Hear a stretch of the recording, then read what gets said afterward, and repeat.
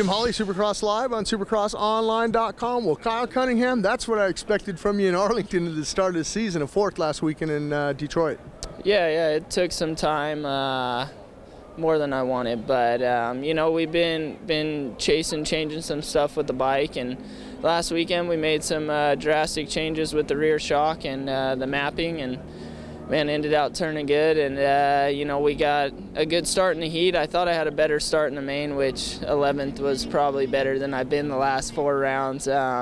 So we managed to get a decent start and just put together some solid laps. You know, I didn't really ride the last 4 quite as well as I wanted to, but forced a step in the right direction, and feel like the monkey's off my back a little bit. You know, everyone was happy with it, and we're just looking to build off that here in Toronto. You had a great battle with Jimmy Dakotas, and Blake Baggett was in there, man. It had to have been good for you, get the heart rate up, man, battling with those guys. Yeah, it was a fun battle. You know, we were all in there for 10 laps, 11 laps. Blake got by us and got away just a tiny bit. Wish I could have stuck in that battle with him.